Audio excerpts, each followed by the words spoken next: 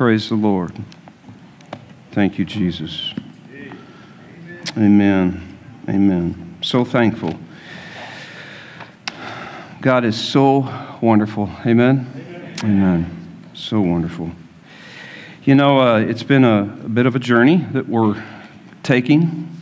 And last week was just a wonderful, wonderful week. I'd really encourage you, if you haven't got a chance, to check out that message on transitions. I think it would really help you, just understanding, you know, the dynamics that are going on with transition.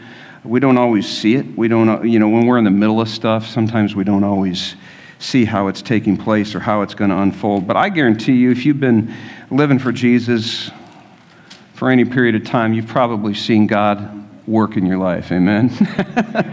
You probably can look back and see how he's untangled some messes, right? And sometimes our life's like I had it put to me this way recently, like a ball of yarn, okay? And it's like we look at it and we're just like, how do you untangle that thing? But the Lord has a way of revealing to us where to pull the thread, okay? And he can untangle that whole thing. And I'm encouraged with that. But I will tell you, as we've journeyed together, and as we do journey together moving forward, we need to remember that God is faithful. He is very faithful. And I believe that he's bringing us to a place where we can embrace the new season, if you will, that he's bringing us into, and he's bringing our way. I believe that every time when God brings us into a new season, it's for a purpose. And whether we fully understand it or not, because sometimes we don't always understand. Sometimes we freak out in the middle of stuff, right?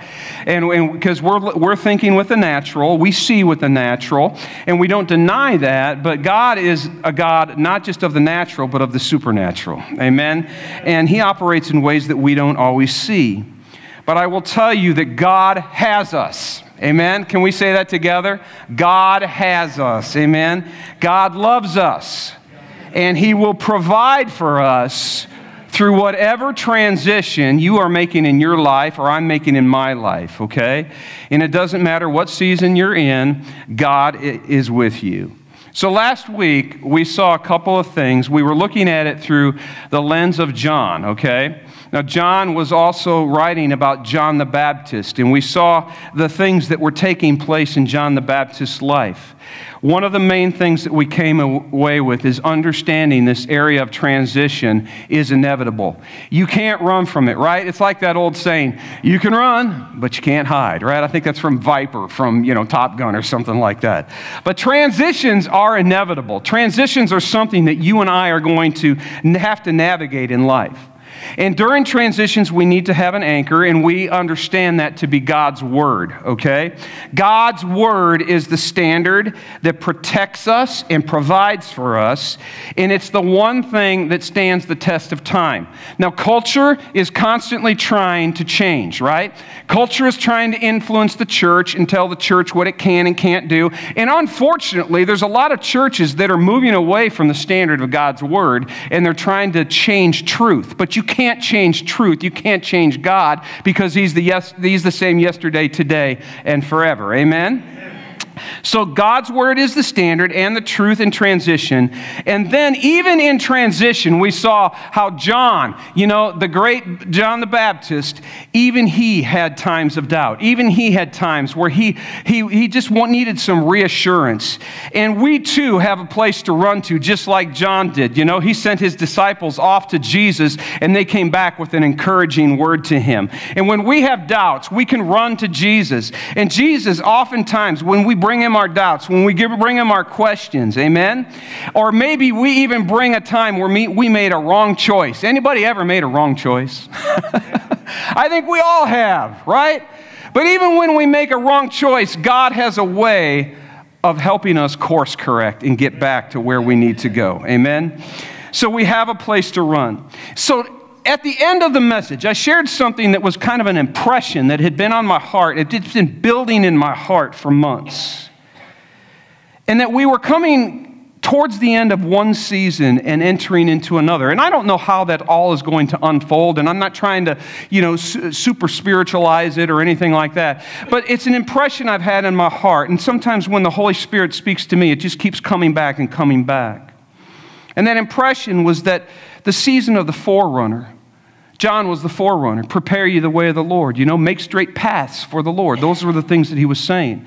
And John had to transition from that, prepare ye the way to the Lord, to the behold moment when Jesus showed up on the banks of the Jordan and he said, behold, the Lamb of God who takes away the sin of the world.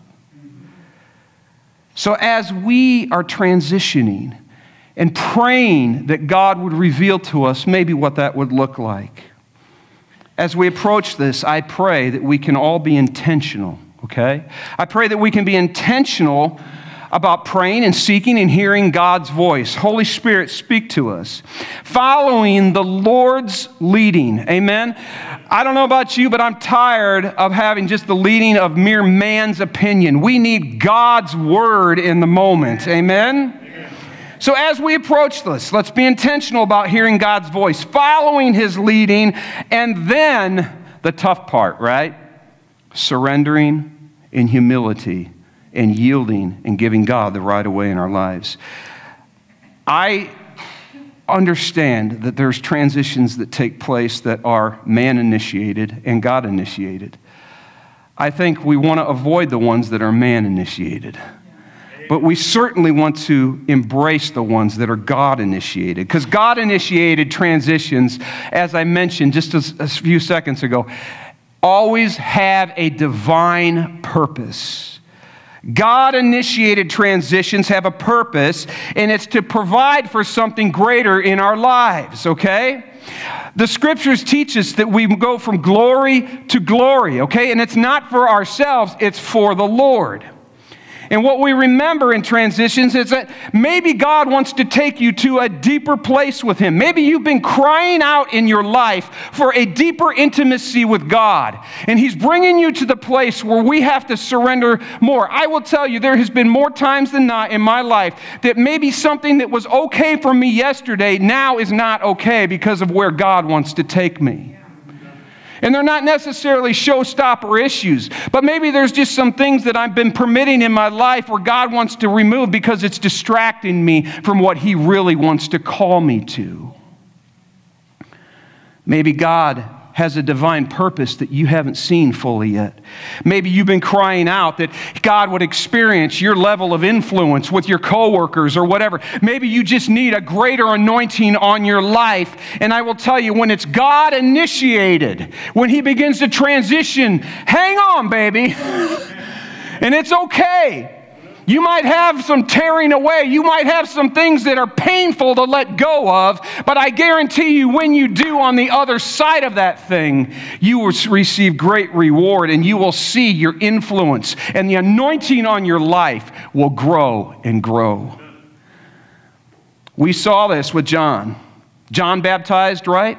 And it was a baptism of repentance. But then John also indicated that there was one greater than him that was coming. And he would baptize with what? Holy Spirit and with fire. It was a transition that God wanted to bestow upon his people, upon his children, something greater, a gift from heaven. So let us pursue the greater. Amen? Let's pursue the greater, and let's transition with expectancy and hope and joy in our hearts. Amen. I pray that we would just receive a baptism of God's joy, that it would just overflow from our lives. I tell you, it doesn't take long to have the dark cloud of culture come over you. But boy, the culture needs some joy, the joy of Jesus. And I pray that we, as the body of Christ, will let that internal joy flow out of us into the world around us. It's not something that can be produced from external circumstances. It comes from an inward work of the Holy Spirit in your life. Now, there's something that we all desire when we're going through transitions, and it's stability. It's something that we pursue. And stability has a source. Listen to this. Jesus is the source. Amen? Jesus is the source. He's our hope. He's our security to navigate life and the life to come. In the book of Nahum, chapter 1, verse 7, God is described as this. This is the heart of our Lord. He is good. Amen? He is a refuge. He is caring, and He is trustworthy. I don't know about you, but we could use some good, trustworthy things in our lives. We could use some caring. We could have a place to run to. And that is the God that you and I serve. And as John pointed to Jesus, there was a lot in that statement that he made. Behold, the Lamb of God who takes away the sin of the world. Today, we're going to take a little closer look at the concept of what it means to behold. Let's pray. Heavenly Father, I just want to thank you that you bring us through the transitions of life. And as you do, God, you take us into greater places with you. It may not make sense to the world, but God, it makes sense to you and to your kingdom. So I pray that today you give us ears to hear, Father God, and hearts to receive your word. In Jesus' name, amen. So up until this moment on the banks of the Jordan, there was a lot of things that had been transpiring. The people had not received a word from the Lord for 400 years. From the prophet Malachi, okay? If you go to the end of the book of Malachi, the last word in the book of Malachi is destruction. Encouraging, right? For 400 years. Now let's put some perspective on that. The United States has been around for roughly 250 years. In our lifetimes, most of us in here, we haven't lived that long. We've lived a fraction of that, and we think that our lifetimes are really something. But for 400 years, they are often referred to as the silent years, okay? All they had was the words of the Lord that they were standing on. The prophets were no longer speaking until John the Baptist came along, and John the Baptist had a message to prepare the hearts of the people, okay? Repent, okay? Turn back to God. There was obviously some things that had needed reawakening in their lives, and John was the man. During this time, there was political, there was religious and social upheavals all over the place. They were on the rise. They had gone through a period of time where the Greeks were in control. They were now in a time when Rome had come in 63 BC is roughly when that happened, when they came in and they conquered and they took over. But the Greek influence initially in the culture had influenced it very negatively. It was worldly, humanistic, it was ungodly. Does it sound familiar? Yeah. When Rome came in, they conquered Israel, and they placed them under control of the Caesars. There was this idea of what was called syncretism, and syncretism was simply, you just keep adding on. So they were allowing them to worship, but then they also had to worship the Caesars and everything else that was going on. It was a very distorted culture. Now, one of the things that even in the Jewish culture that was happening is there was these groups called the Pharisees and the Sadducees. And the Pharisees, what they were doing was literally adding to the law of Moses. They were placing legalistic traditions and demands upon the people and considered that their laws were actually more important than God's laws. If you turn to Mark chapter 7, in verse 8, Jesus was confronting this. I'll back up just a few verses.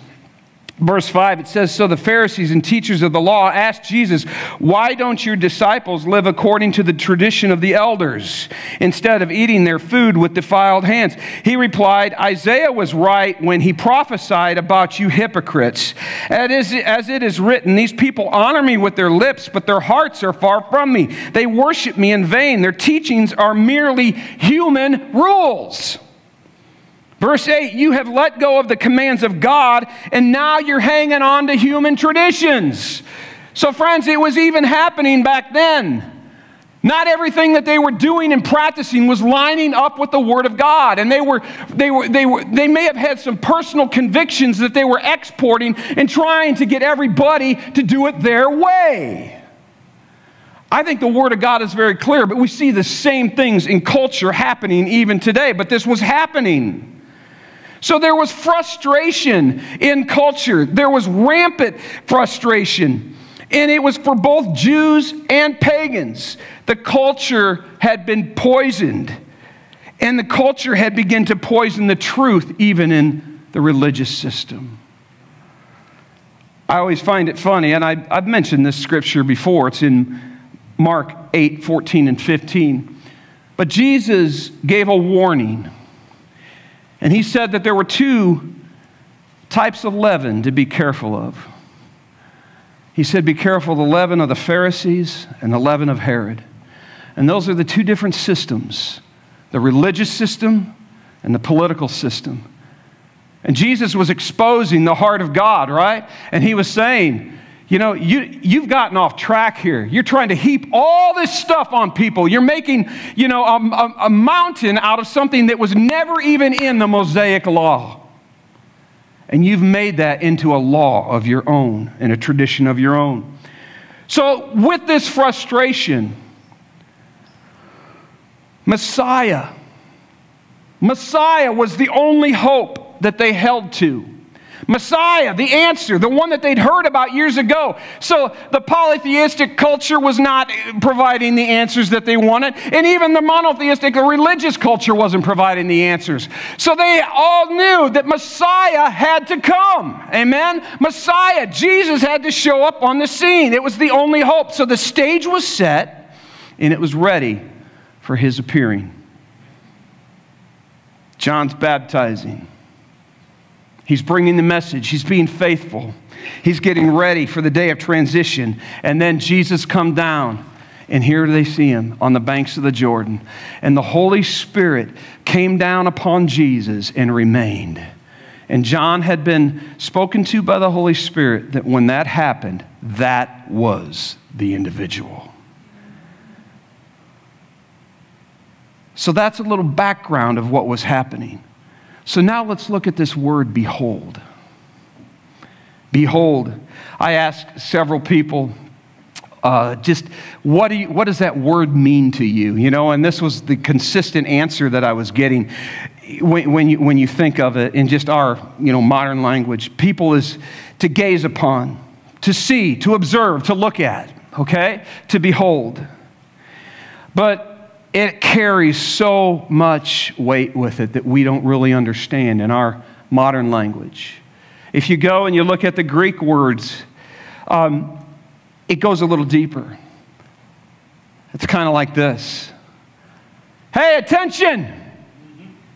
Attention! Look! See here! See here! You need to consider this. You need to get this. You do not want to miss this. This is the one. This is Messiah. This is the one that I've been telling you about. This is the one that I've been baptizing for. This is the one. You do not want to miss this. Behold. A little different than a casual glance, isn't it? This is the Messiah. This is our deliverer.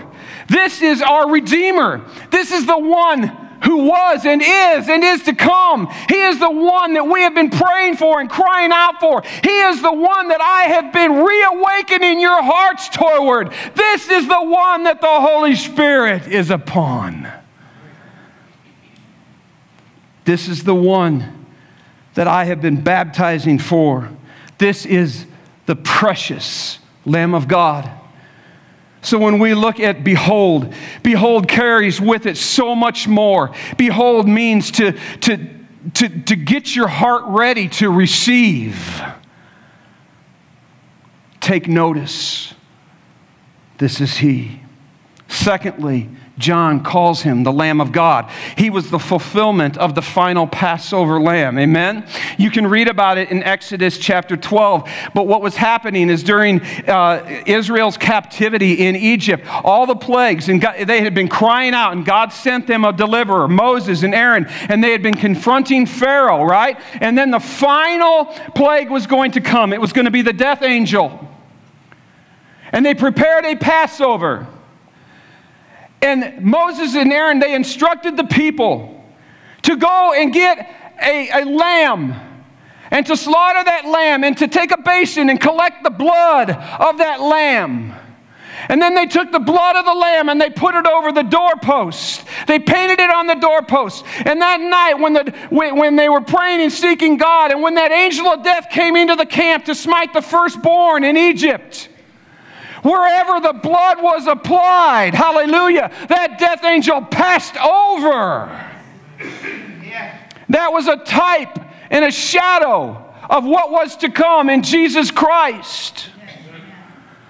So when John was referring to Jesus as the precious Lamb of God, this was the final Passover lamb. This was the precious Lamb of God who takes away the sin of the world. And friends, when he went to the cross, when he shed his blood for you and for me, wherever the blood is applied over the doorposts of our heart, hallelujah, the wages of sin of death, but the gift of God is eternal life, and the death sentence that was on us was paid for by the blood of Jesus, hallelujah. He was the fulfillment of the Passover lamb. It was no longer about a ritual. It was no longer about a strict set or adherence to rules. It wasn't that the rules were bad. It wasn't that the law was bad. It's just that it was unattainable for you and I. Jesus was the fulfillment because we could never do it in and of ourselves, friends. Amen. When did Jesus not become enough? It's Jesus. It's Him alone. It's not Jesus plus works. Your works are a product of the joy in your heart and the gratitude in your heart. I serve God not because I have to. I serve God because I want to. Jesus was the pure Lamb of God that took our place. He was the substitutionary death and atonement for sin. Quickly, Romans chapter 3. Thank you, Lord. Everybody okay? Amen. All right. Romans chapter 3, verse 21. It says, "But now apart from the law, the righteousness of God has been made known, to which the law and the prophets testify. This righteousness is given through faith in Jesus Christ." Where? Through faith in Jesus Christ. To all who believe. Everybody say all. All. There is no difference between Jew and Gentile, for all have sinned and fall short of the glory of God, and all are justified freely by His grace through the redemption that came by Jesus Christ. God presented Christ as a sacrifice of atonement through the shedding of His blood to be received by faith. He did this to demonstrate His righteousness, because in His forbearance He had left the sins committed beforehand unpunished. He did it to demonstrate His righteousness at the present time, so as to be just and the one who justifies those who have faith in Jesus. Jesus was our substitute. He's the substitutionary atonement. He was the only one. And that is the case. That's what we rest upon. It's not your good works, friends, okay?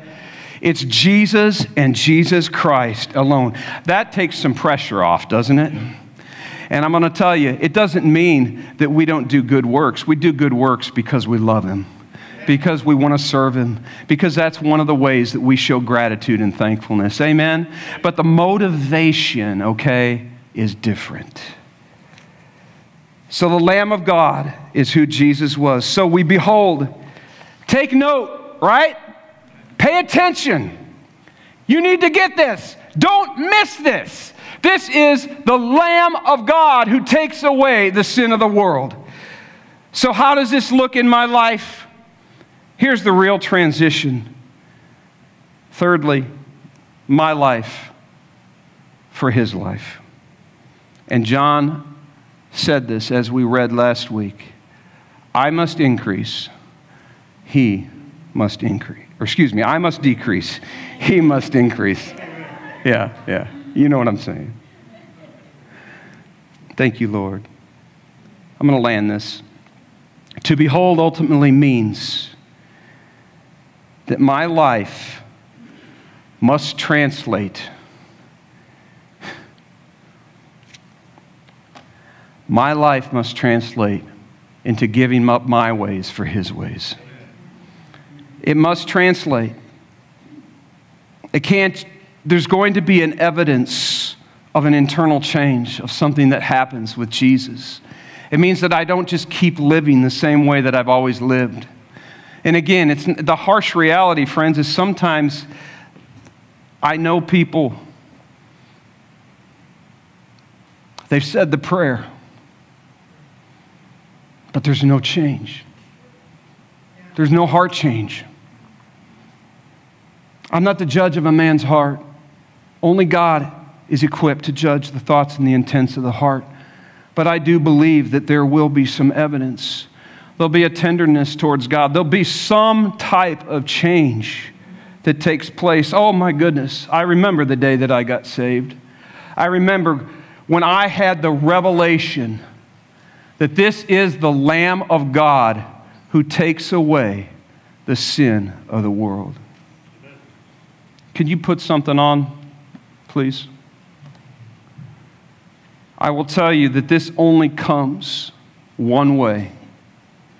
It only comes through repentance. It only comes through preparing the way for your heart to receive what God has for you. It comes through changing the way that I think about life. It means that I have to come to a place where I admit I was wrong. I had to come to a place in my life where I admitted, Jesus, I have been living for all the wrong reasons. I thought I was just having a good old time. But Lord, I was hurting your heart. I was sinning. And I needed a covering, and I felt bare in that moment. But in that moment, Jesus came and he wrapped his arms around me and he picked me up and he held me and he embraced me.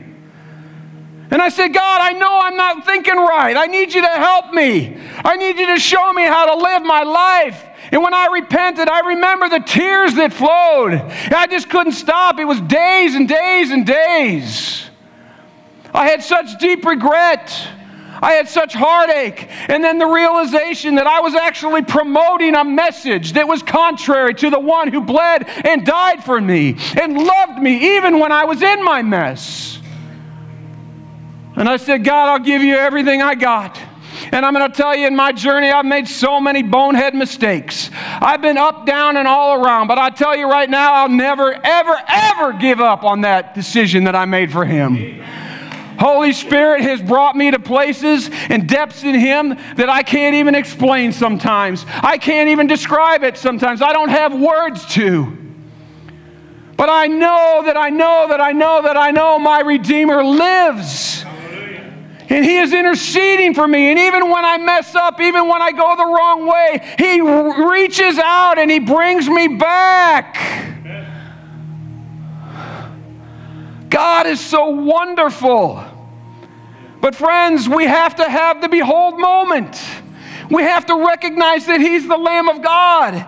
And we have to recognize that it's time for us as God's children to enter into the behold moment and count the cost. Because I will tell you, on the other side of that transition, there is incredible, incredible fruit and reward.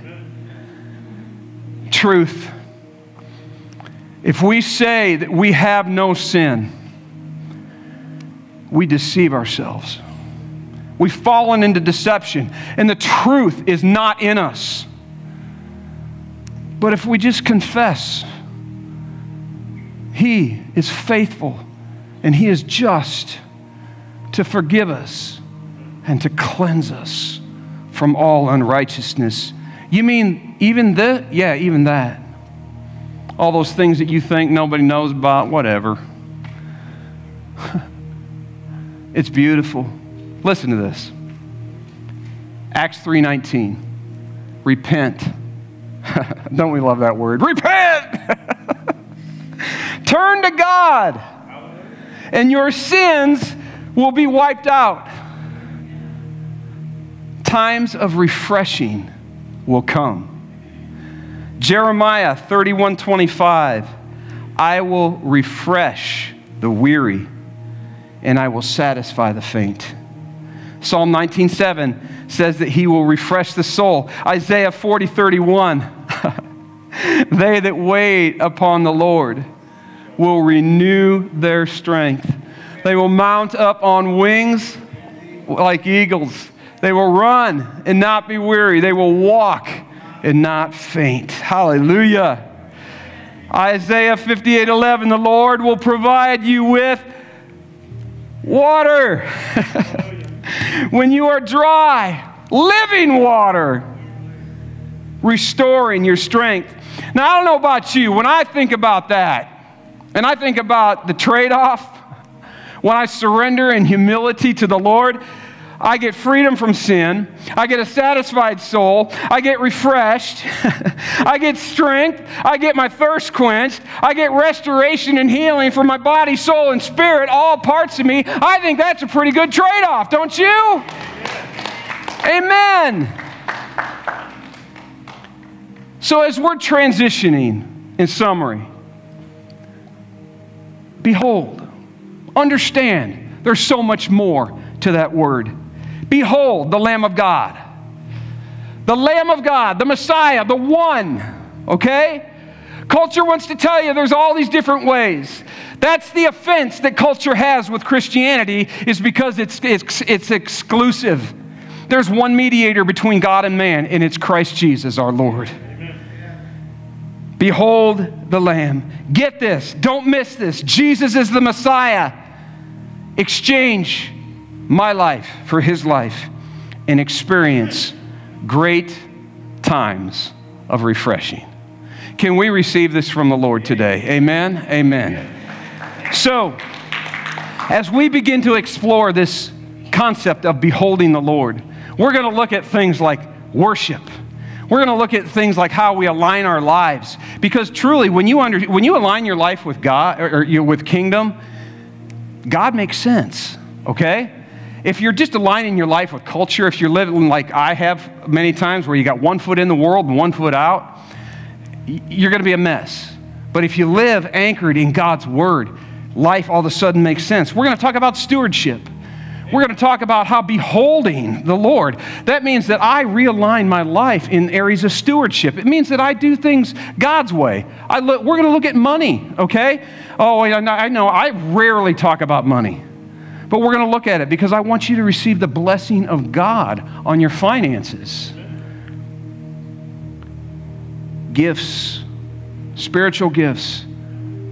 We're going to look at how sandwiched right in the middle of all those gifts, there's this great Corinthian chapter of 13 of love. And we're going to look how to live again, living unveiled in the Lord. So I hope you're encouraged. I hope today you can behold the Lamb of God. Now, one